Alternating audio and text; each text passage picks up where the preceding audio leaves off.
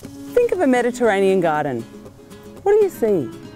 Generally, a pebbly or rustic pathway, sprays of perennials, mixed plantings of lavender and grasses flowing in the wind, some terracotta potted specimens maybe, and some junipers or olive trees breaking things up on the vertical plane.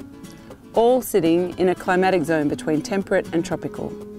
Long dry summers and mild wet winters echo the summers that we experience in some parts of Australia. Mediterranean gardens also lean on these grey greens or glaucous coloured plants, like this Eremophila blue horizon. They suit Australia as they're perfect for the generally hot, dry climate that we're used to experiencing. There are some other Ozbreed plants that are perfect contenders for inclusion in Mediterranean-style gardens. I want to show you a few to consider if this is a garden style that you love. Rhagodia is native to every state.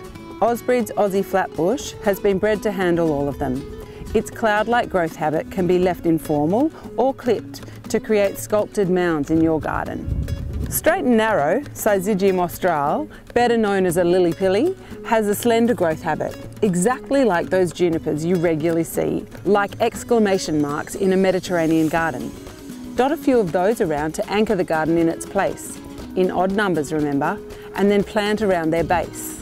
Buxus, either clipped for a more formal look or left in its natural boar-like habit, can be replaced with the dry-loving, native grey box Westringia.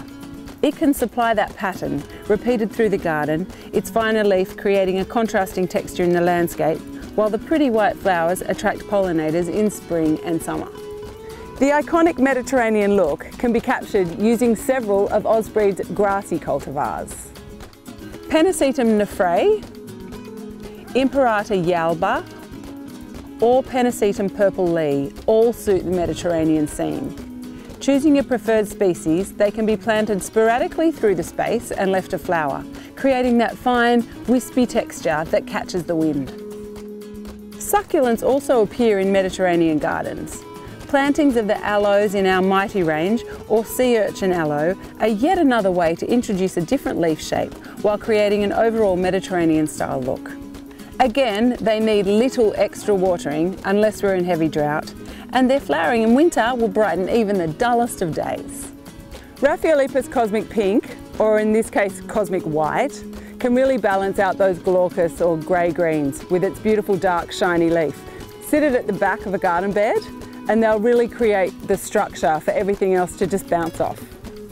Enjoy creating your own little slice of the Mediterranean with some amazingly reliable and no-fuss Ozbreed plants.